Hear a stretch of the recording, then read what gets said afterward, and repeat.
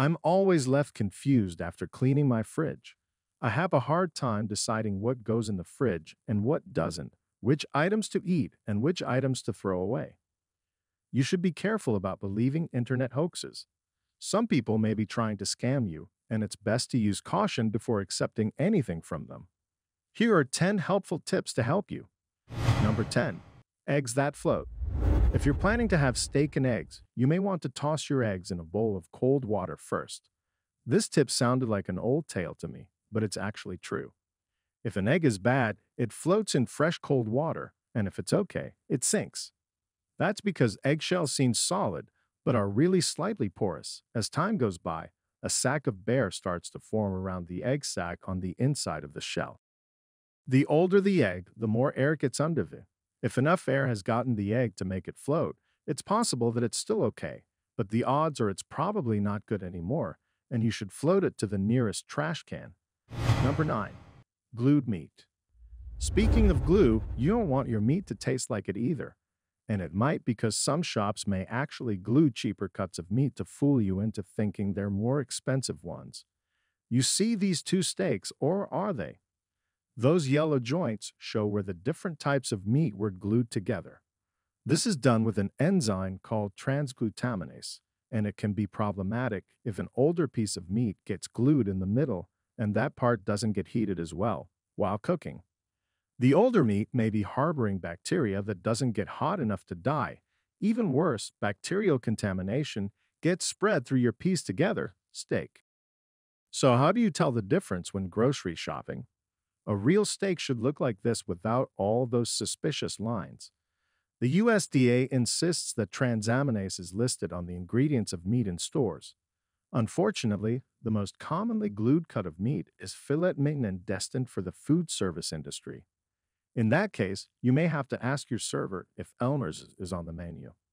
Let's find out with 10 helpful tips. Number 8. Olive oil. That doesn't smell like olives.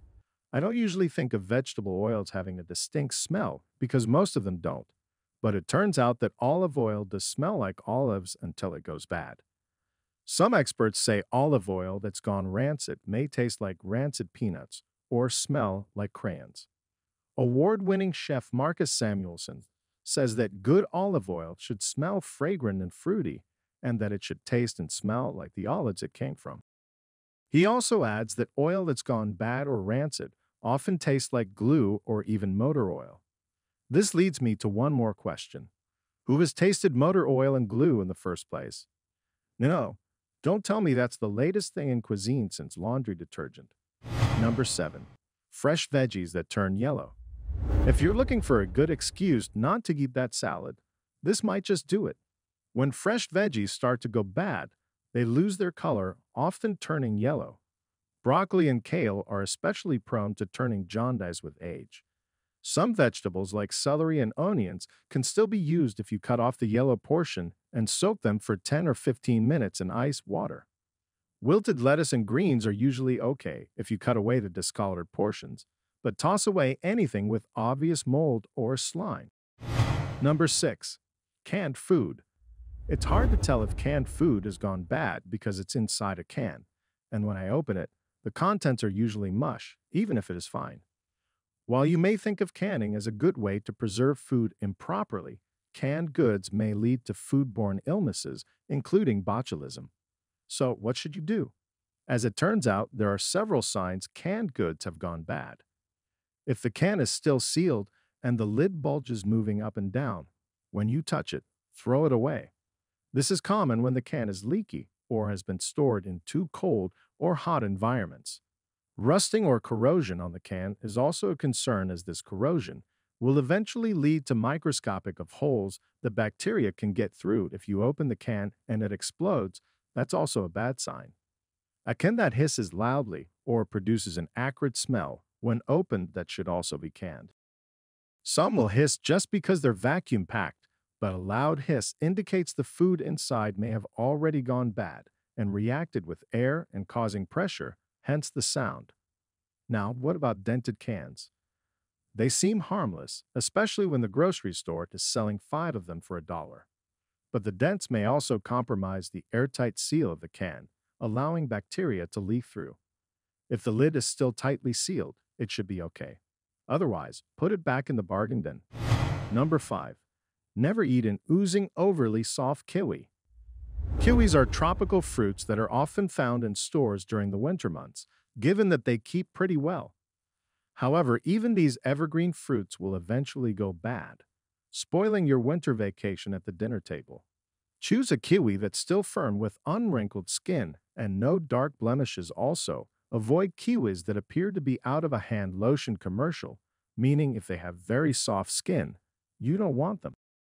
When you squeeze the fruit, it should cave slightly, but not too much. If the kiwi caves too much when you apply pressure, it's probably overripe. A good kiwi will also have a fragrant citrus smell, while a bad one may smell pungent and sweet. Soft and slightly squishy fruit on the inside is another clue that it's time to retire your kiwi to the garbage bin. Number 4. Green potatoes can poison you. Like a lot of people, I've read that green potatoes can be dangerous to eat, but I also read on the internet that sexy singles in my area want to meet me, and that didn't exactly turn out to be true. Not that I checked or anything. However, that green potato thing proves to be true.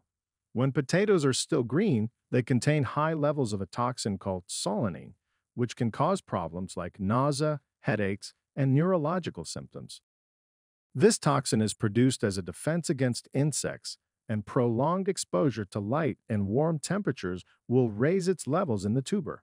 Most green potatoes never make it to the store. But to reduce the risk of solanine developing, you should store them in a cool, dry place like a cabinet. If you happen to see any green spots on your potatoes, cut them away before cooking, unless you want to feel green yourself. Number 3. Red kidney beans that look raw. I know a few people who are on a raw food kick, but not all foods can be safely consumed in this state. Red kidney beans are one example of a food you don't want to eat. Even if your yoga teacher recommends it, they contain toxins called lectins, including one called phytohemagglutinin. This could be harmful to your stomach cells, leading to nausea, vomiting, and stomach pain. Other beans have this toxin as well, but red kidney beans have the highest concentration. They need to be soaked in water for at least 5 hours before consumption, then thoroughly cooked, preferably boiling.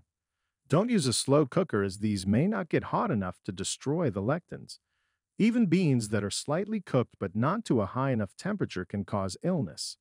Only about a half a cup of raw or undercooked kidney beans can make you sick. Number 2. Bacon. If it's grayish brown or slimy. Everyone loves bacon. Well, except maybe the pig. Sorry, Porky. But you don't want to be sorry if you eat bad bacon. So, here's some ways to avoid it. Look at the color of the bacon. It should have a fresh, bright pink color like the animal it came from. If it's grayish brown, greenish, or slimy, throw it away and thoroughly wash your hands.